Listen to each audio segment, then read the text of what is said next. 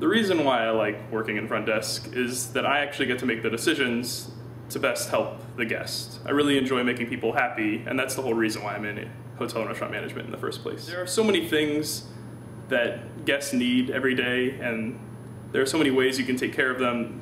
The best thing that you can do is actually care about the guest and want to help them. And eventually I hope to be a GM or some upper level management of a big hotel.